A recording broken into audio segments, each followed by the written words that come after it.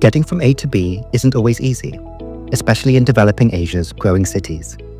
Traffic jams, long commutes, and poor connectivity hold people back. The shift is underway. Urban transport is evolving. Across the region, countries are rethinking how people move with smarter, more connected public transport. The goal?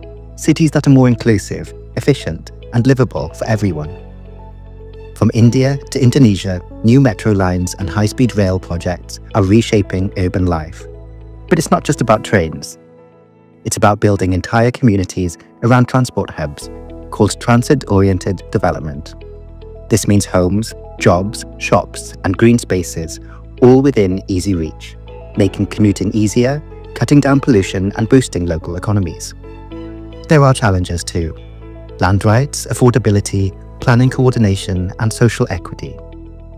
Backed by ADBI research, this book shows how transport can transform lives using real case studies from across Asia. Urban transport is changing. Let's move forward together. Download the book and explore the possibilities.